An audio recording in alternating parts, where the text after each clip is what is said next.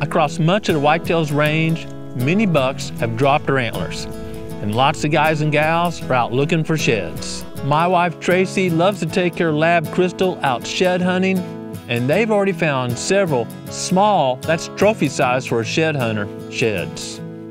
Recently, while Tracy was out shed hunting, she found a match set, but not the way I hoped she'd find them. Tracy marked the location of the carcass on her phone, and a few days later, Daniel and I went to investigate. That was a buck with some potential too. My wife Tracy loves to shed hunt, and I love it when she brings back sheds. But I don't like it when I'm traveling and I get a text from her that shows where she's found a buck that died. When Tracy sent me a picture of this buck, I wasn't sure which one it was.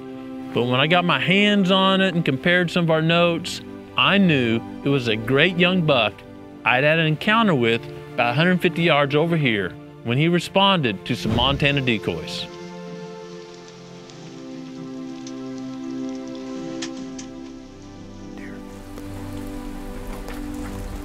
I think a buck just stepped out the back corner back here. You better be making your mind up. That's a pretty good looking deer. Is he 3 or 4, Todd? I think he's 3. Yeah, he's 3. Yeah, neck break's too high for this time of year. Got that racehorse look. Enjoy the show.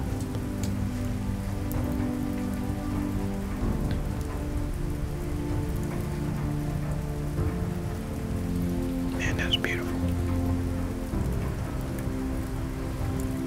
I passed a buck knowing he had great potential, and we've shown you in the past, passing bucks often results in seeing them again the next year or even multiple years afterwards. He's got good shoulders and his neck's all the way down.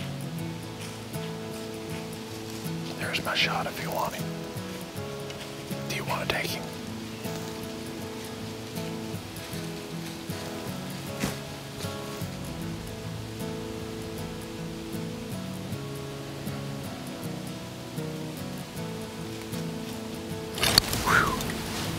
Man, that was super exciting. I was thinking about shooting it, but it was one of our really good 3-year-olds. We got a high riser.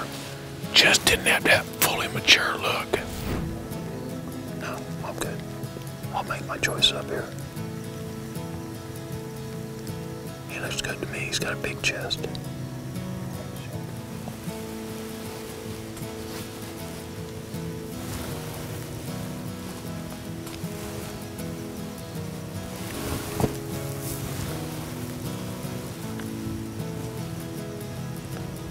Sometimes when you pass a buck, it doesn't work out like you think it will, and that's the case with this buck. When Tracy found the skeleton, it was way too far gone for any diagnostic work of why it passed. We don't know if it got injured fighting another buck, maybe got wounded on another property, or possibly coyotes took it down. But when I last saw him, he appeared extremely healthy. This area was clearly in the core of his range. Just about 50 yards over here is a plot we call Tombstone, and we had a lot of pictures of him throughout the fall in the Tombstone plot. It's upsetting when you find the skeleton of a buck you pass, but we gotta realize it's dangerous living in the wild. Deer face dangers every single day, and not all of them are going to survive. Finding this deer is a bit more bitter to me because I had aged him at 3 on the hoof, but when I get this close look and see the jawbone, I'm calling him 2. When I got the buck in my hands, I noticed his circumference of his beams and even his bases are relatively small, and that's an indicator of an immature buck. Typically, they grow bigger basal circumference as they age. We found the jawbone with this buck, and you'll notice the front 3 teeth, which are premolars, or what we'd say in humans, milk teeth. They're shed and replaced with other teeth, are very white, which tells me they've just come in. Look at the staining on these teeth. The 4th tooth back is actually the oldest tooth in a deer's head once they're 2 years old or older. So You can see more staining or tartar is built up on these teeth. These just replaced the milk teeth, and they haven't been in the deer's mouth long enough to be stained. That's an excellent and accurate indicator of a buck's age, that based on how high the cusps are on the fourth tooth and how little dentine is showing. Well, it tells me this was a 2-year-old buck, a superstar for the Ozarks, because a buck this big in the Ozark Mountains that's 2 years old had a lot of potential. We hunters that elect to pass younger deer and allow them to mature, well, we're playing the odds, and the odds are strongly in our favor. Most of them are going to survive if our property and some of the neighboring properties are playing by the same rules. They're passing up deer to a certain age. If that wasn't true, we wouldn't see so many mature deer harvested. Unless you're hunting in a big wilderness area, I promise you, during year 1, 2, or 3, someone gave that buck a pass. For a buck to get 4, 5, 6, 7, 8 years old, it's probably been passed several times. This is a perfect reason I like deer co-ops, where neighbors can get together, share ideas, and maybe share the same management plan. Either way, when we find a buck like this, we can share with neighbors so they're not wondering why they don't see that buck next year. We're gonna get a hold of the game warden, get a salvage tag, that's required in most states, be able to take this head back, clean it up. Saturday morning, March 16th, Clay and I on the road again, heading to a property in Kentucky owned by Mr. Gary Reimer. We're gonna visit with Gary and help him lay out a habitat and maybe a hunting strategy plan. I've been studying the maps, I'm eager to get on the ground, lay out that plan. I really enjoy these opportunities. It's a great way to meet a new friend, get outside and enjoy creation, and feel good at the end of the day because we're doing a little part in helping improve habitat for wildlife. Growing Deer is brought to you by Bass Pro Shops and Cabela's. Also by Reconics, Trophy Rock, Eagle Seed, Nikon, Winchester, Lacrosse Footwear, Flatwood Natives, Morel Targets, Caldwell Shooting Supplies, Hooks Custom Calls, Montana Decoy, Summit Tree Stands, Drake Non-Typical Clothing, RTP Outdoors, Yamaha, Fourth Arrow, Scent Crusher, Mossy Oak Properties of the Heartland, Motorola Lighting Solutions, Scorpion Venom Archery, Code Blue, Decode, G5 Broadheads, Prime Bows, and Redneck Hunting Blinds. Gary purchased about 170 acres in western Kentucky about a year ago and invited us over. Gary's place is primarily contiguous hardwoods with a few stands of planted pines and a couple of small openings he'd converted to food plots. Gary's goals for this property are to increase his odds of tagging a mature buck and making a great place for his family and friends to enjoy. Early Saturday morning, Clay and I pulled up and visited with him and his 2 sons. If I have a choice between food, cover, or water, and again there's water everywhere, I want cover. Everyone thinks food, but cover's where deer spend their day. I hunt during the day, so I want cover. So with some hunting pressure, especially over bait sites, this research is really clear and no one wants to believe them because people kill deer over bait, but big bucks get really conditioned to only going there at night. They associate that there's so much human sense, there's so much going on. Actually in Georgia where you're from, when they opened up baiting years ago in the southern portion, the first year harvest per hour went up. It's been going down every year since because people are so conditioned hunting over bait now and deer they've learned. Once Gary answered my questions and we discussed his goals and objectives, it was time to go put some boots on the ground and explore the property. Early during our tour, I noticed all the greenbrier, some people call it catbrier or smilax, and honeysuckle had been heavily browsed. That's a common observation when I'm working in areas that are primarily a closed canopy forest. This is smilax, greenbrier, catbrier, and we've been passing it. I mean, you can see the fresh browsing he's trying to grow, but they're eating as fast as it's growing. I'm sure there's good bucks here, but they're not expressing their full potential because they don't have enough groceries. Right now is really important for antler growth. Greenbrier is actually fairly nutritious, but when they're smacking it that hard, no, they're hungry. So we know we gotta get some food on the property. Seeing these two species that heavily browse, let me know that more preferred species, what we call ice cream plants, have probably been totally decimated by deer. Fortunately, there's almost always a viable seed source of these ice cream plants in the soil. And with some habitat improvement work, opening up the canopy, maybe prescribed fire, those plants will germinate and restock the area. It's important to note that either several deer have to be harvested, probably does, or a lot of the forest canopy opened at once so these plants aren't once again targeted and consumed by deer. As we continued our tour, we went up a small ridge into a planted pine stand. These pines had been planted years ago and had a totally closed canopy. Hey, we're on a property in Kentucky with Gary. Gary, thanks for having us over today. And we're laying out some habitat management plans. We've just spent, I don't know, 20 minutes or so coming through an old Virginia pine stand that someone had planted, I'm gonna guess 30, 40 years ago. And Gary and I have been talking, and we're gonna whack this. We're gonna take all these trees out, because you look around, it's like a biological desert. So we're gonna turn this into a food plot here. And there's a point we just walked through down here. We're gonna make that bedding. Deer love bedding on a point.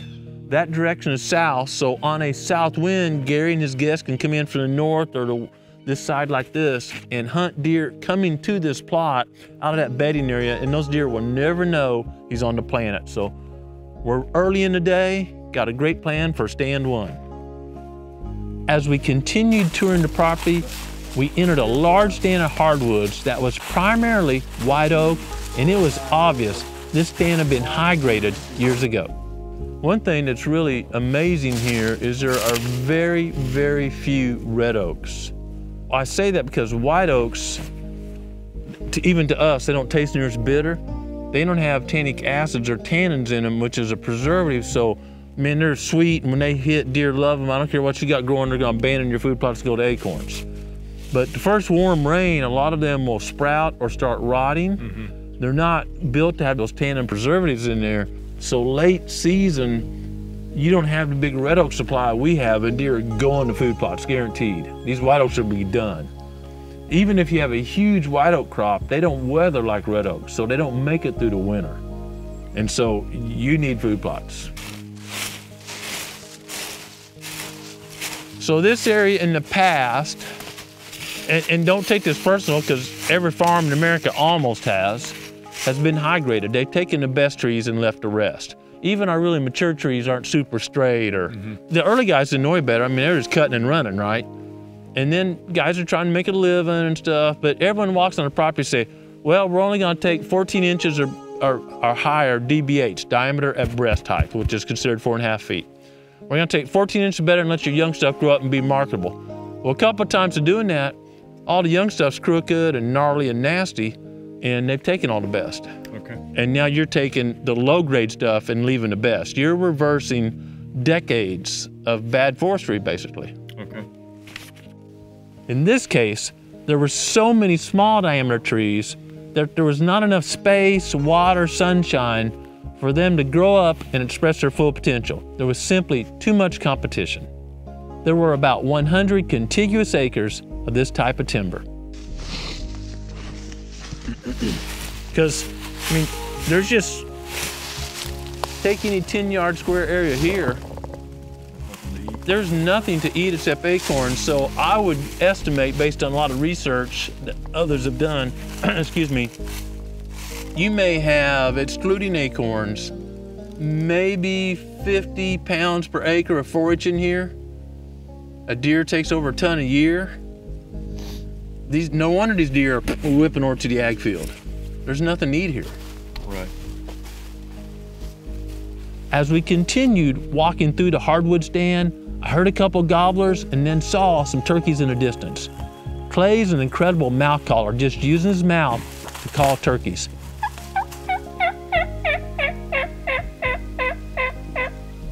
He gave a few calls, brought him in to about 70, 80 yards, which is incredible, given there's 3 of us just standing there gawking at him.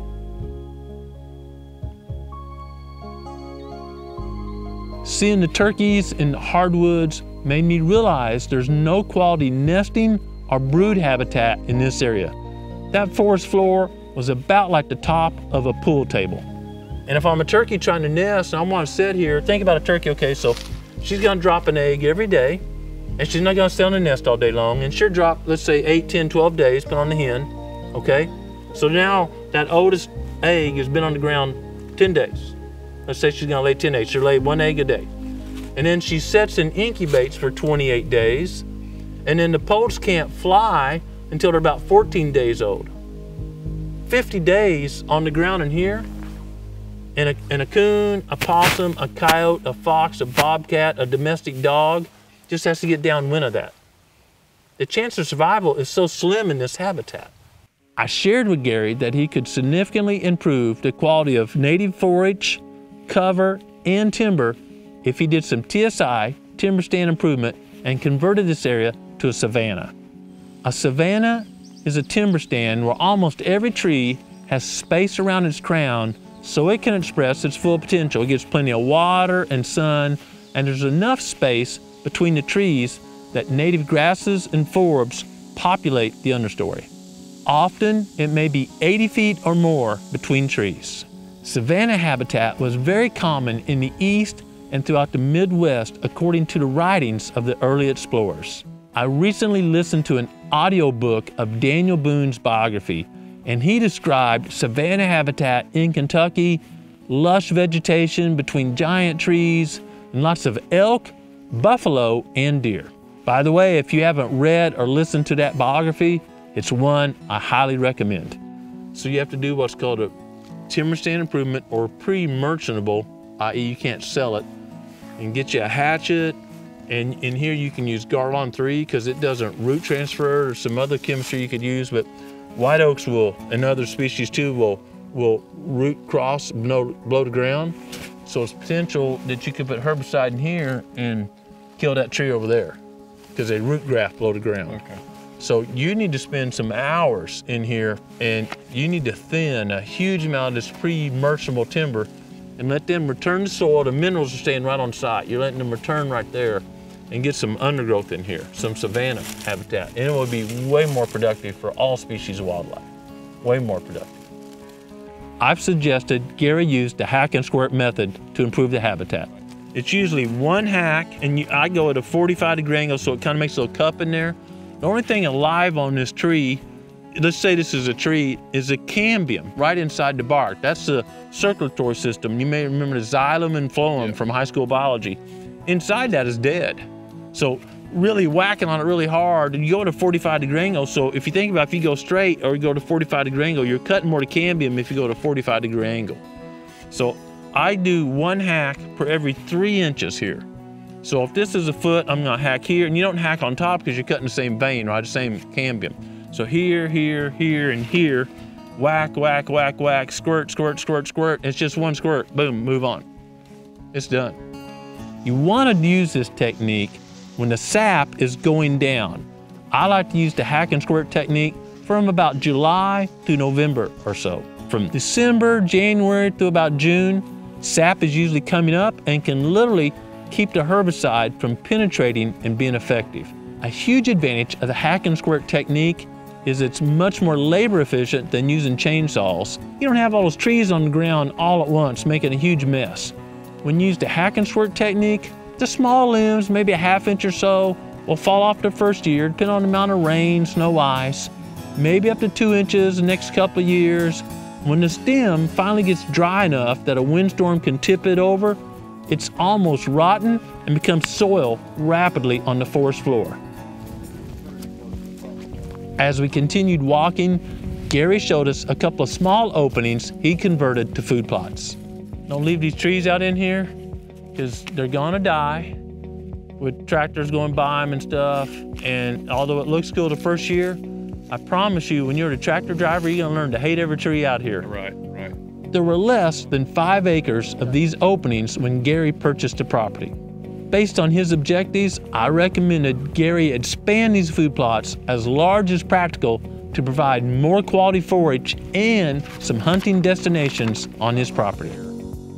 And So you're thinking about just pushing it all the way to there? I'm fine with that. I'm fine as many acres as you can afford to do here. Okay. This is beautiful in here. Man, yeah. But if it's a food plot, always on anywhere we go on your property, always, and this takes some patience. I want you to have the dozer when he's clearing stuff go uphill, because it's going down, the physics of it's pushing harder, compacting the soil more. And don't leave me a root wad pile on the edge of food plot, because that just becomes a predator mobile home or a predator home. Okay. Let's burn right in the center of the plot. When you can't burn anymore, bury those stumps right there, right in the center of the plot. Keep all those nutrients in there. Okay. Gary wants to jump on the food plot expansion project quickly. So I recommended he plant Eagle Seeds 4-H soybeans. Those beans have several advantages. They produce a lot of 4-H quickly, they tolerate being browsed and continue growing. That's important because a food plot in the middle of all this timber is gonna have a lot of browse pressure during the spring and summer. After clearing the brush and timber around the edges of these plots, there's going to be a lot of weeds, and that's another reason to plant these beans. You can use Roundup over the top of these beans, kill all the weeds, and let the beans grow. After a thorough tour of the property, we returned to the truck, laid out a clean copy of the map, started marking out the plan. Today was super pleasant. It's a great property, about 170 acres, and a lot of potential because we're in an area of surrounding hardwoods that have been managed about the same, probably for decades. So we can improve this, and deer that are just maybe spending 20% of their time or drifting through, I'm very confident will now spend not all, but the majority of their time here. So we started walking here by the shed, and we went up this old pine stand that's doing nothing. It's tall, 60 feet tall or so, and bare underneath. So we're gonna take that to the ground, de-stump it, and make a food plot. So once you circle that, and I have people mark on the maps. You probably noticed this from past videos, folks, because you know, doing helps you remember. If I mark it, it's one thing, but if they mark it, it's a little bit better, and probably their handwriting's better than mine. So we're gonna outline this because we're gonna clear cut this area and de-stump it with red, and then we're gonna turn it into a food plot. This is on a ridge top, so the wind is gonna be much more stable there than in the valley. It's gonna be an awesome hunting place. And the way it is, if we have a north wind, we can come around here and hunt it. If we have a south wind, we can easily come up here, cut in and hunt it. So there's multiple ways we can access this. So I like that. We continued on through and got in a large area of, again, primarily white oak. Saw some turkeys in there. There's plenty of water. There's little drainages all through here. On a wicked drought, they're gonna go to the bigger ponds on your property and on the neighbor's property, but I'm just not worried about water features. Now, you have a lot of clay in your soil, and when the guys in here are de-stumping this, gonna be some pretty good equipment. I would make a pond in each one of these food plots the soil's gonna hold, and I would do it where your approach and a tree stand or a blind is appropriate. The deer are gonna go to water anywhere there. And when I'm talking a pond, maybe 2 to 3 times the size of a pickup. Okay. You know, I don't wanna be shooting 60 yards across the pond to the deer on their side. So. Sure. And it's, of course, deep on one end, but not a hole. Some people just make a hole in clay soil because it will hold, right? I want it shallow because if a fawn or something gets in there, I want to be able to get out. Okay. We went up here, and I'm gonna say, and you help me, but basically, probably like that is TSI area. Yep. So we're gonna take our orange and just outline it and then make some hash marks through there. And we're gonna leave a bunch of the, 8, 9, 10-inch stuff. It's just gonna be a change this whole property. Then we went on around, and here's a food plot here, and you'd had some, some deer activity there, but so we're gonna be able to make a larger food plot here, actually tie into this food plot. There was a drainage in the middle of that, so we're gonna leave a buffer of 20 yards or so on each side. So I'm not worried about that, but that will make a nice travel corridor through there and another hunting, break up your shot distance, all that stuff, and add a huge amount of food, And we're gonna see if we can salvage any of the trees here. Then we're gonna tie into this and make another food plot here, down through here. So now we went from really no planted forage, little small hidey old food plots. Our goal is to get up to about 40 acres. There was also a oak ridge in here, and you help me remember where that was. Yeah. It's about right here. Yep. Is where it's at. So let's make another food plot there. And there will be some merchantable timber, and we hope to harvest enough to pay for the de-stumping. If we make a profit, that's great. And now when we look at this, as a hunter, with either a firearm or archery equipment, now we have a bottleneck here, bottleneck around this, bigger bottleneck here, bottleneck here, bottleneck here, bottleneck here, bottleneck here. It becomes much, much more huntable now. I'm super excited about this plan, super excited. And I hope that we return someday and share an update, because I tell you, if this plan is implemented like this, 3-4 years from now, the hunting will be outstanding. Now we've got the best food and the best cover in the neighborhood. So let's say a deer's home range used to be like this, kind of barely on the property, but ranged over here a lot. All of a sudden, the best groceries and the best cover here, there's a pretty good chance either this range will slide, or they used to spend 10% of their time here, and now they're spending 80. And that's the name of the game when you're a property owner. So super excited about this plan. Gary, very appreciative of you allowing us to be involved in this project. Yes, thank you very much for coming. Yeah, and look forward to updates and seeing pictures, those grip and grin with those two boys. And just really, this is gonna be an awesome project. We created a Cadillac plan to improve Gary's property, but he can progress at his own pace.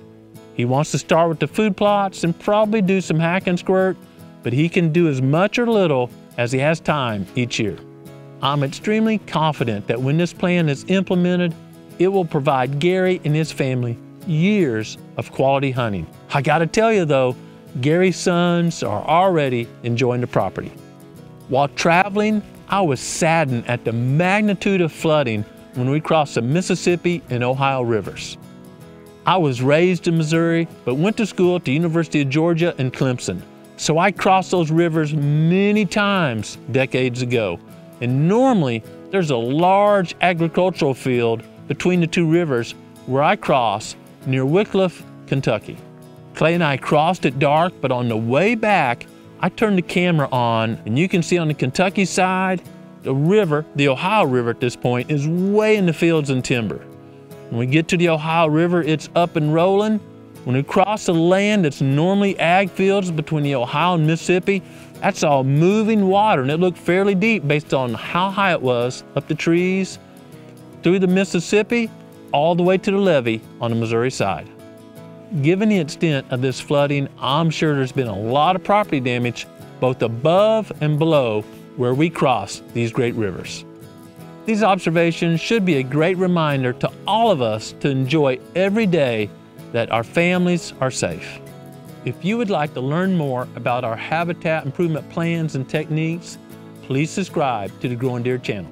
Whether you're with some friends working on a habitat improvement project or simply taking a walk by yourself, I hope you slow down and enjoy creation. But most importantly, take time every day to be quiet and listen to what the Creator is saying to you. Thanks for watching Growing Deer.